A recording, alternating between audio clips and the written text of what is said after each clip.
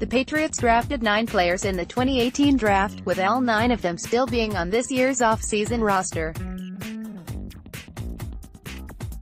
The Patriots' 2018 class was unique in the sense that they opted to completely skip the 3rd and 4th rounds to compile picks for the 2019 draft.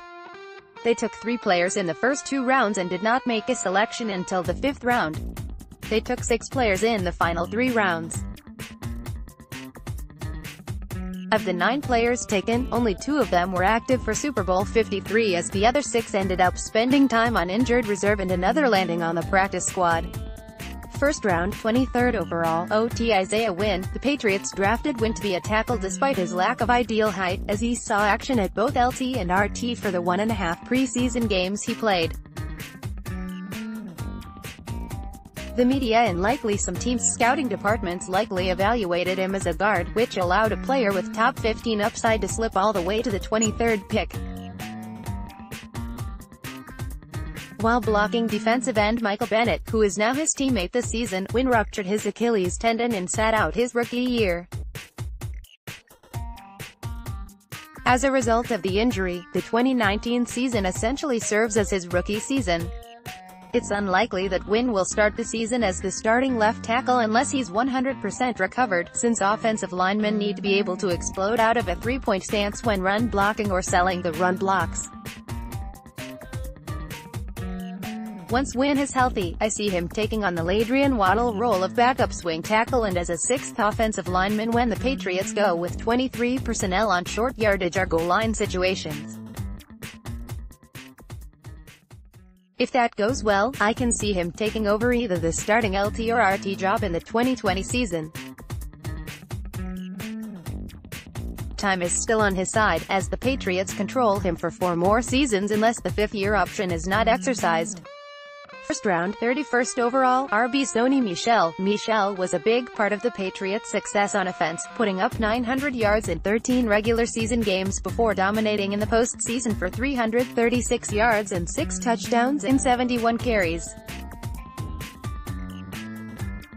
Michel's ability to make smart decisions, maximize the amount of space he has, and finish runs made him one of the top backs at gaining yards after contact in the NFL.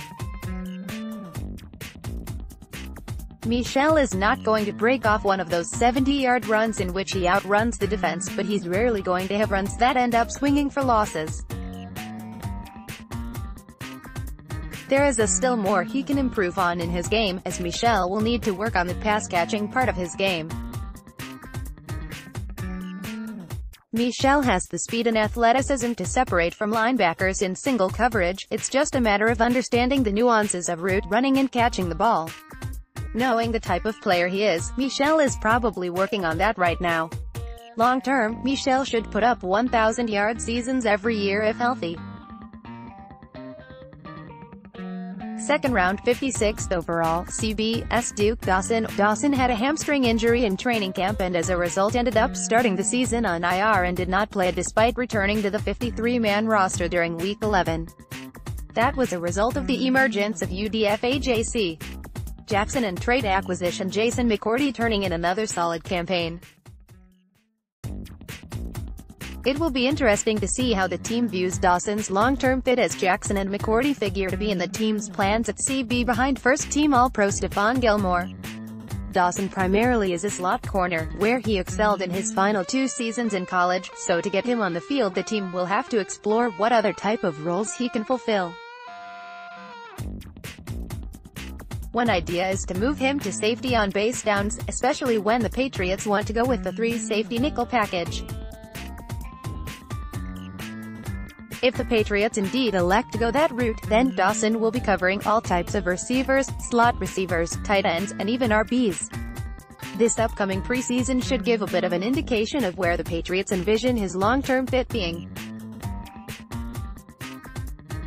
5th round, 143rd overall, LB Jawan Bentley. Bentley played 3 games before ending up on injured reserve for a biceps injury. Bentley was mostly overlooked since he fits the mold of a Ted Johnson, Brandon Spikes LB, who is more useful as a run defender. He played reasonably well in the limited amount of time he saw, both in the preseason and regular season. For 2019, Bentley is either going to be third or fourth on the linebacker depth chart for base downs when the team will be employing 3 or more linebackers. I'm not sure if his role will end up expanding beyond that. It will depend on what the team does with Kyle Van Noy. Van Noy is in a contract year and is a candidate for a possible extension given how well he played last season and postseason. 6th round, 178th overall, LB Christian Sam. I put Sam in a similar situation as Bentley, assuming he sticks around. Sam spent his rookie season on IR, but from preseason tape looked slower than Bentley. 6th round, 210th overall, senior Braxton Berrios. Berrios had a pectoral injury while doing the bench press at the combine, and I think that affected him a bit when training camp rolled along. Berrios fits the stereotypical mold for slot receivers: quick twitch, exceptionally gifted route runner, and can surprise you with vertical speed. With the Patriots' lack of receiver depth, there is an opportunity for Berrios to claim a role as a pure slot receiver as well as a punt returner. I wouldn't be surprised if he carved out a role on the 2019 team. 7th round, 219th overall, QB Danny Etling. Etling was the only rookie that did not spend the majority of the year on injured reserve or the 53-man roster. He did spend the year on the practice squad, likely assisting backup QB Brian Hoyer in scout team looks. Etling's long-term fit is definitely interesting, as I see him more as a career backup at best based off the college and preseason tape. Etling likely doesn't do anything to prevent the Patriots from expending big resources on getting a backup and/or heir to Brady at the position.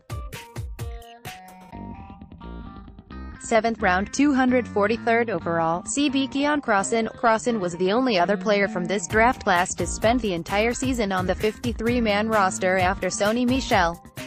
Crossan is an interesting fit long-term. He has a long special teams career ahead of him due to the combination of 4.3 speed and willingness to be physical on the ball, but was inconsistent with his CB play both preseason and regular season.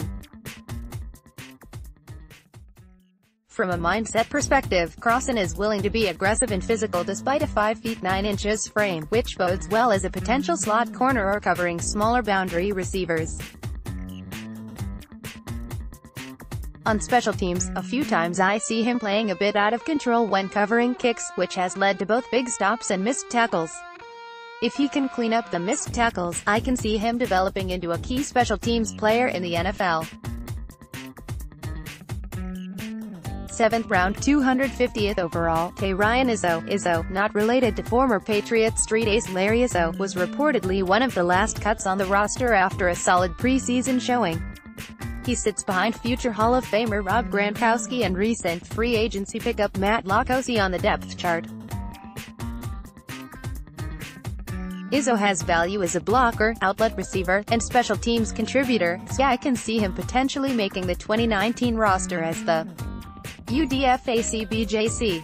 Jackson. I would be remiss if I did not include Jackson, who has done nothing but take advantage of the opportunities handed to him. The Patriots entered the 2018 season with questions at the CB position after Gilmore, but finished the season with a clear-cut top 3 and the position itself being one of the deeper units on the 2019 roster. Jackson is third on the CB depth chart behind Gilmore and McCourty, although when all three are on the field, Jackson is outside while McCourty kicks inside to the slot. Jackson has the skills, mindset, and athleticism to be an elite CB. It's just a matter of learning how to jam, hold, and reroute receivers without drawing flags.